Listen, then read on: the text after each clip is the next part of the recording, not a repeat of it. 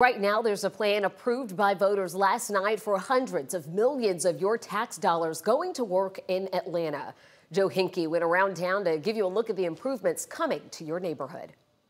The infrastructure package voters approved covers the entire city of Atlanta, and it includes 153 different projects. That's way more than we can cover in a single news story. So here are some of the highlights for transportation, public safety, and Parks and Rec.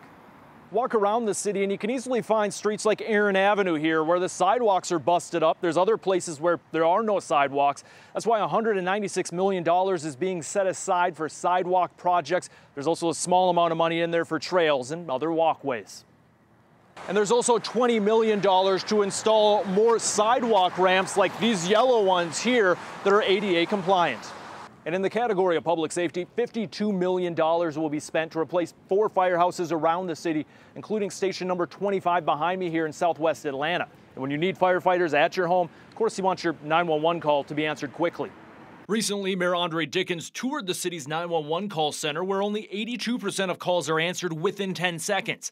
$15 million will be spent to improve infrastructure here with the goal of speeding up response times.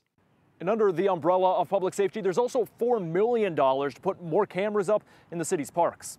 It is a response to calls for more security cameras in the city's parks following the brutal murder in Piedmont Park last year. The city has not released info yet on how many cameras will be purchased or in what parks they will be installed.